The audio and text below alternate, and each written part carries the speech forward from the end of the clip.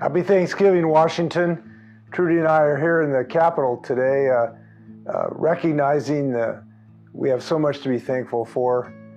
Certainly our families, our health, and the fact that Washingtonians have been pulling together to help each other. It's been quite a year.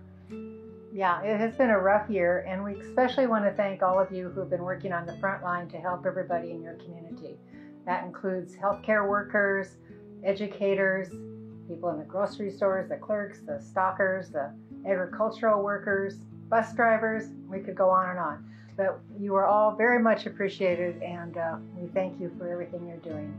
You know, you can't walk down a sidewalk in Washington and not meet someone who's really done something special this year. We can be thankful to all of our neighbors. You know, I just want a special thanks to the geniuses who've given us the medicines, the vaccines that can keep us healthy. That is a blessing. So our best to you. Happy Thanksgiving, Washington. Happy Thanksgiving.